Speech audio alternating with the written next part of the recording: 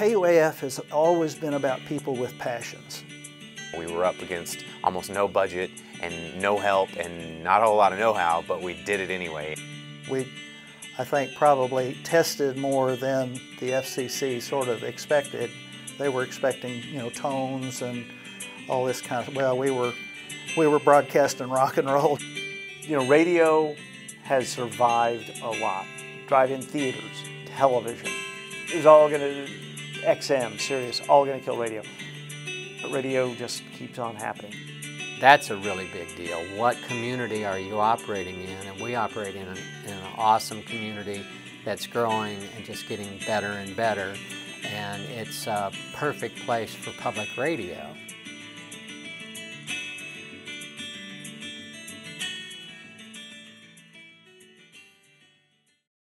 In 1924, radio would come to the campus of the University of Arkansas for the first time when students in the College of Engineering founded KFMQ. The history of radio on campus goes all the way back to the early 1900s.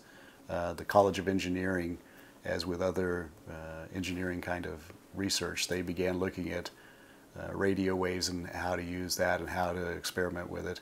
For the most part, when they started their experiments, they were looking at radio as a one-to-one kind of transmission. You're trying to pick up a signal from somebody else and get that message. They weren't thinking about it in broadcast terms, but over the early part of the 20th century, broadcast is how radio evolved. And the University of Arkansas got its first radio station in 1924. Its call letters were KFMQ. It was just randomly assigned those letters. In 1926, they got new call letters that were KUOA, something that looked more like the University of Arkansas. They broadcast all over the country. They had a large enough transmitter, and they had the engineering college had in their electrical engineering program, had a student named Loy Barton who experimented with how to increase the effective range of broadcasts, and he is one of the early inventors of a system that really amped up what a radio station could do. And the radio station here got letters from as far away as Alberta, Canada, from people who were listening. The station that was created, the building that housed the radio station, burned down in the early 1930s. And the university decided maybe this wasn't something they should be doing anyway, so they sold the station to some private owners who operated it on the Fayetteville Square for a period, and then it got sold to John Brown University, which still owns that radio station. After selling KUOA to John Brown University in 1933, decades would go by before the changing music scene of the 1960s inspired students to create their own radio station. Probably 30 years went by before students on campus started looking at trying to create their own radio station. And at just that same time, the journalism department was looking at expanding its curriculum. And so they hired a professor named Dennis O'Neill. And Dennis was brought in, to start teaching a broadcast sequence. Part of his job was to get a student radio station up and running. And so they went at it, and they went on the air, and have been on the air ever since. In 1973, after 40 years of radio silence on campus, KUAF would go on the air for the first time. Well, of course, when I got started on this project, KUAF didn't exist. My motivation was because of a void in Northwest Arkansas of radio stations that appealed to high school and college-age students. I was into rock and roll and some pop. The guys in the dorm we had a little underground, I don't know, maybe it was 5 watts, just barely covered the dorm station. To get that all going, I recruited guys from Yoakum Hall and some of the girls from Humphreys Hall, which was next door, and they came and we put carpet on the wall, old used carpet. Nothing was new, except for we did manage to get ASG provided money, and I think the university provided some money, so we did have new turntables, a new control board, a couple of reel-to-reel tape decks. It was all volunteers. We had a lot of students that volunteered to do rock shows, and I trained all those folks. Very few, if any of them, had ever sat in front of a control board before. We tried to sound professional. No dedications. We're going to try and talk about the artists, talk about the albums. So we had a classical block, jazz, folk. We had a soul show. I guess that was, you know, one short of just getting the station on the air and making it work and making it sound professional with a bunch of volunteer amateurs. That one of my best feelings of accomplishment was just that we changed the lives and found a new sense of direction for a number of students that, you know, would have been the guys that never got to do something they loved. When Rick came, well, his passion was bringing NPR to Northwest Arkansas, and that was a real turning point at changing KUAF from a student station to a Northwest Arkansas station. In 1985, KUAF transitioned from a student station to the region's first NPR affiliate. We started out in a little old house where Champions Hall is now. It was right on the corner. It was an old two-story house. It had been a rooming house once upon a time. I remember meeting an elderly woman once who said that she lived there when she was in college at the university, you know, back in the 30s or the 40s, something like that. So anyway, that house, that building was falling apart, and the university had no interest in maintaining it. And in fact, when we moved out of there, the last time it rained, I went around and counted, and we had 31 cups and buckets and you know, trash cans to collect the water that would come through the roof. The old Duncan Street, 103 North Duncan, was falling apart. We had cans to catch the rain, and oh, there were drafts. I mean, it was really in incredibly bad shape. But the show went on. When we started, we were 100 watts, pretty much covered Fayetteville. That was about it. Didn't have a staff to speak of, a paid staff. There was one full-time person and myself. And I went to Washington and visited some people at NPR and tried to convince them that if they let us have their programming at a reasonable price, that we could build the station. We could develop an audience with NPR news programming and eventually start fundraising and build the station. And they agreed, and they thought it was okay. The format of the station has stayed fairly the same since 1985. The only changes since then has been more power, higher power transmitters, and then we've developed more local programming since we started. And we currently have a daily news program called Ozarks at Large, and that's sort of our flagship program, local program on KUAF.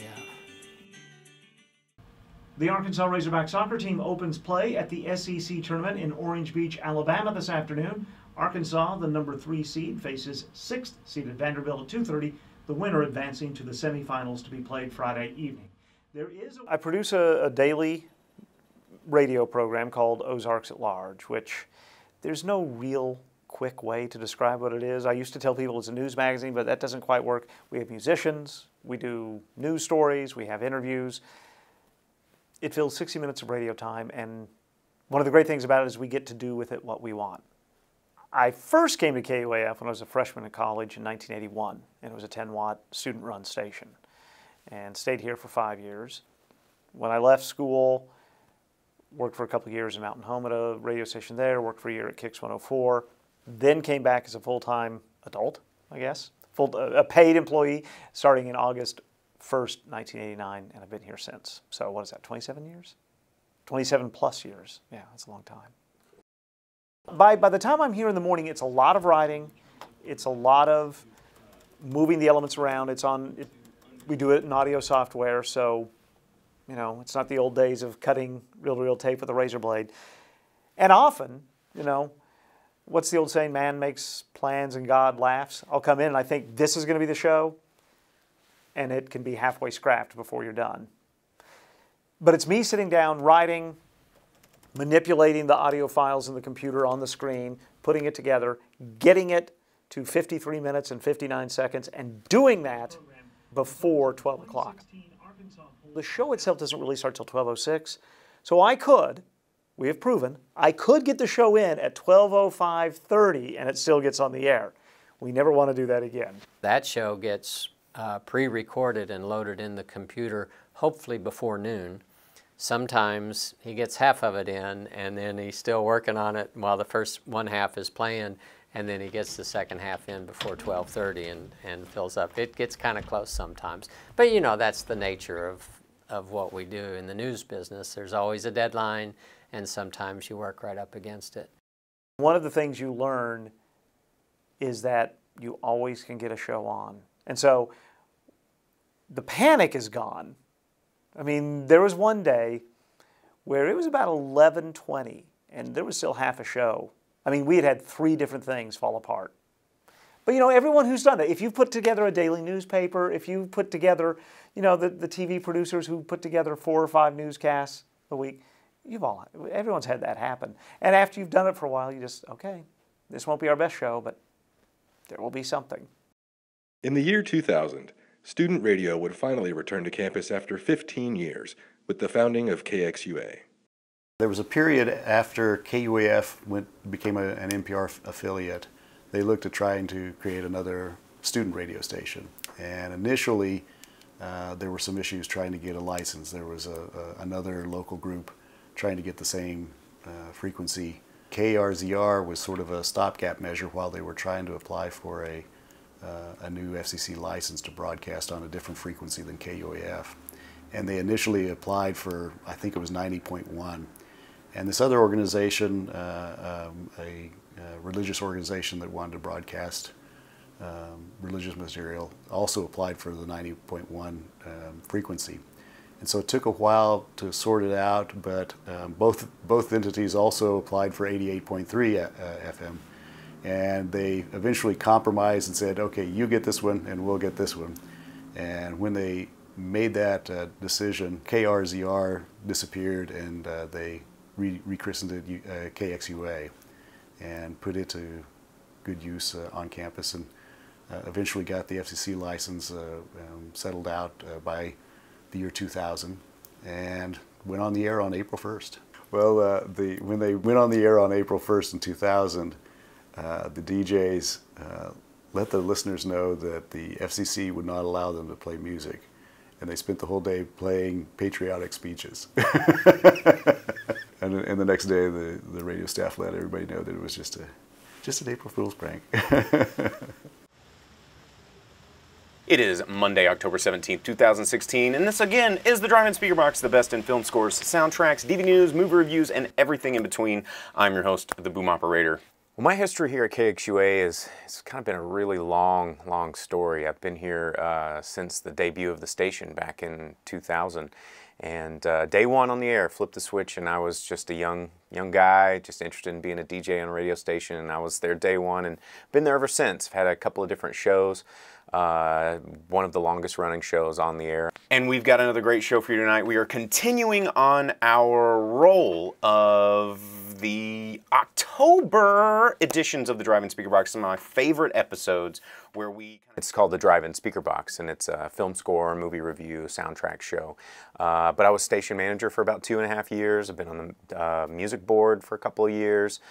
Pretty much every bit of in and out of the station, there's a lot of me in these walls, and it's kind of hard to let go of it. I'm always around. I feel like I'm in the walls. You know, did you see the Pompeii movie? No. With Kit Harington? It was garbage. It was so... In 2000, we had a pretty rough, shambling crew, but we were making it work, and we weren't even in this spot. We were kind of next door, and we were just did what we had with what we had, and we didn't have a whole lot of money to work with. We were combating American family broadcasters, I think, because they wanted 88.3 as well, and so there was legal stuff going on, and we were a registered student organization. We weren't even student media then, but over the course of the years, we just refined it and got better and got more legitimate, and have been kind of a force in the music scene here ever since. One of my favorite accomplishments, it was right on the cusp of the internet being adopted by everybody. Smartphones were coming around, the internet was becoming more regular, Facebook was still in its infancy, and we were just trying to figure out how to update our station to the modern times.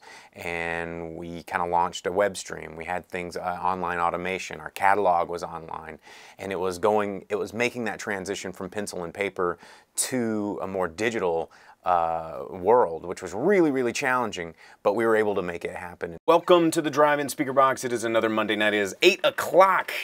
Well, now, technology being the way it is, music has really, really changed. The whole industry has changed, the way we make it, the way we consume it, everything's changing. And radio, a lot of people think it's kind of a dying medium, and I don't necessarily think that. You know, in the world of options, we have so many things, just everything's customized. You know, Spotify, make your own playlist, go to, you know, the pizza place, there's 1,000 toppings, like everything is so customized. But what I found is people still like having someone curate their experience, and maybe you don't already know everything that's awesome. And so the role of a DJ, a tastemaker, and a trendsetter is still very, very valuable.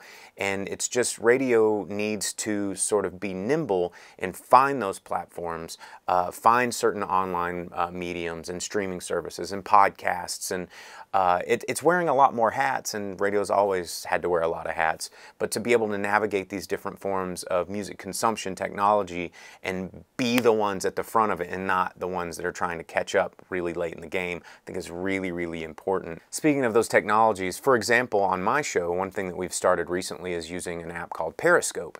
And it's basically live instant streaming, kind of like Facebook Live or Busker or anything like that, and we offer our audience a chance to see live video inside, behind the scenes in the studio, and when we're not on the air talking to our radio listeners, we can answer questions directly from the stream, and it's just another way that we can kind of stay ahead of that technology gap and make, you know, the radio still a really interesting professional experience for the people that are consuming. The technology is driving the way people use music now. You know, you can get on Pandora or Spotify. You know, people build their own music libraries on their phones or their iPods or their whatever. So KUAF will exist, I think, for eon. Even with internet, even with Bluetooth, even with wireless, there will always be a reason to have not just KUAF but local radio. But it does change over time. You know, you had Top 40 radio, you had Charlie McCarthy or radio dramas. I think what KUAF's future, as far as we can see, and I think it's kind of foolish to try to envision much past 10 years, the way technology, and maybe even much past 5, the way technology changes. I think what not just KUAF's future, but radio's future is local. Because I can get so many things on my phone now, or on my laptop, or in my car through satellite radio, because I can get all those, what do I need a local radio station for? What can XM not do? What can Tuned In not do? Well, it can't give me local stuff. I think that's the future of radio. And we are uniquely positioned because we're locally owned, because we're owned by the University of Arkansas, that our decisions can come from here and not from Atlanta or New York or LA. The future of radio is local programming and community involvement, which really has been what has been kind of radio's backbone for 100 years. Competition is always a factor. Radio's been proclaimed dead many times over the years. You know, newspapers felt threatened, so they wouldn't let radio play any news for a long time, and then radio kind of developed their own news programming, and then television came along and everybody thought, well, radio's done. Well, radio just changed, and radio continues to change and evolve, and I feel like, you know, I mean, change seems to happen overnight, but it doesn't. And again, the need for people to have something in their ears as they're driving, as they're walking the trails, they're riding bikes, washing the dishes at night, whatever, that's never going to change.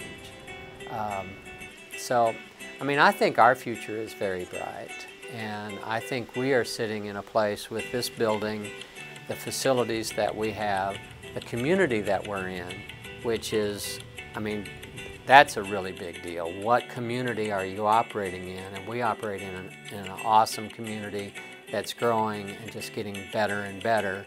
And it's a perfect place for public radio. I think the future of public radio in Northwest Arkansas and at KUAF is very, very bright.